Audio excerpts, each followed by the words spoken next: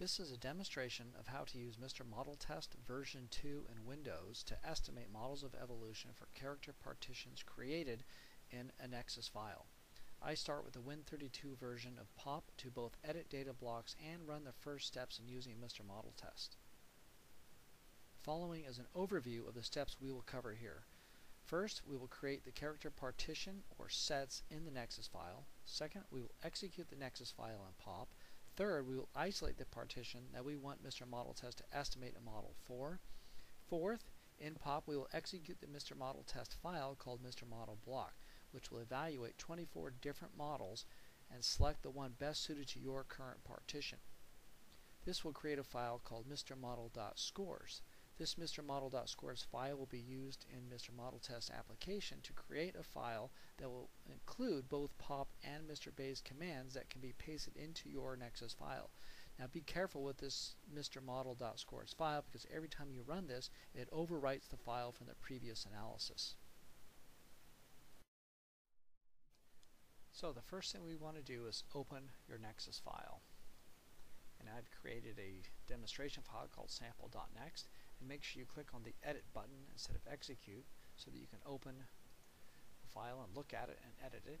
And here I've already created the character partitions or sets. I have 5 of them. I have CO1. I have a set for each of the 3 codon positions for CO1 and 1 for 16S. So the first thing we want to do now is execute this file. So file, execute, and processing of the file is completed. Now let's isolate or load character set CO1 into the PAUP memory or buffer.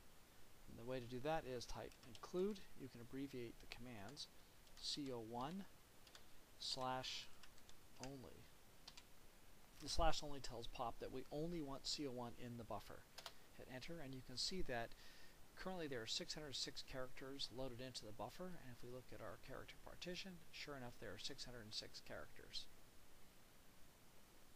So now we want to load the MrModelblock file, and to do that you have to make sure that you pull this file type down to all file types, because it does not have an extension. So there is MrModelblock, and make sure it's execute, not edit.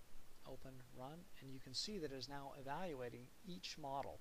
Here it is on model 4 of 24, and it'll take about 1.5 to 2 minutes depending on the size of your data block. And when the analysis finishes, the PAUP display window will indicate that it is done, and it'll also show you where it has saved the files. So here are the MrModeltest files, what we're interested in, and it is on my desktop phylogenetics folder. We will now take this file and process it through MrModeltest. To run MrModeltest on Windows, you need to use the DOS prompt, and the best way to get there is to the Start menu, to the Run option, and enter CMD for command window. Hit OK, and it puts out a window for you. Here's the DOS window, and the best way to interact with the DOS window in Windows is to simply drag and drop files from the Explorer window, and we will do that here.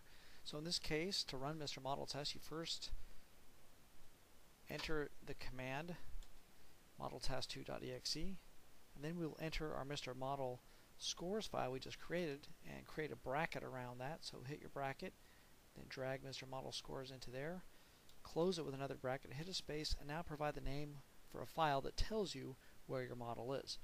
We'll call it my CO1 model.txt. Hit enter, and program is done, and it tells you that the file is now in the H directory. So let's go get that H drive, and my CO1 model is right there. Let's open it, and this has a report of the MrModelblock analysis and the MrModeltest analysis. And you want to scroll all the way down to the past the AIC information, and you can see here for our PAUP command block, all you have to do is copy and paste this into a NEXUS file, and for MrBase, the same thing here. You copy and paste this into your NEXUS file. This will give you the model that should be used.